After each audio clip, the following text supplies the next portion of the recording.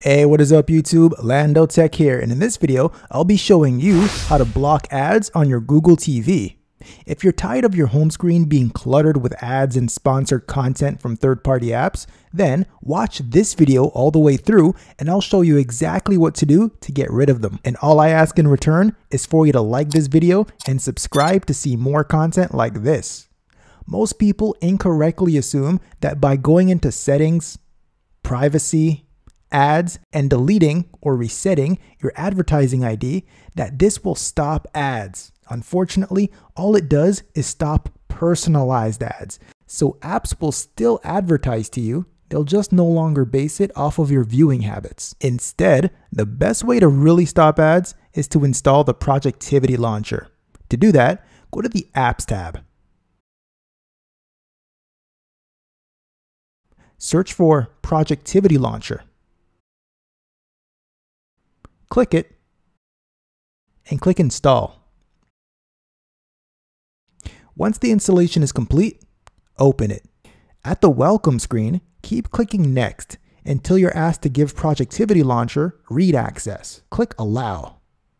Click No. Click No again. Then click Get Started. You'll notice a pop-up at the bottom asking you to enable accessibility services. If this isn't enabled, then when you press the home button on your remote, it'll go back to the standard Google TV launcher. But when Productivity is enabled in the accessibility settings, it'll give you the option to make Productivity Launcher your default launcher.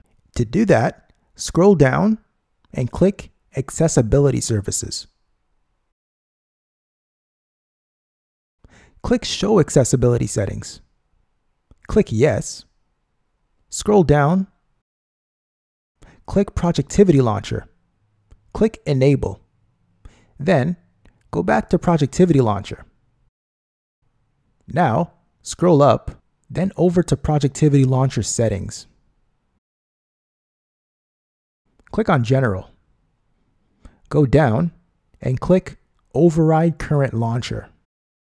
From here, you can click the Home button, and you'll notice it goes to the home screen of the Productivity Launcher and not the Google TV's home screen. The great thing about this launcher is it's clean and doesn't bombard you with a bunch of ads and recommendations. However, if you still do like the odd recommendation now and then, simply scroll down and you have an entire section dedicated to recommendations. Now, if we scroll back up, one thing you'll probably notice is I have Google Chrome installed.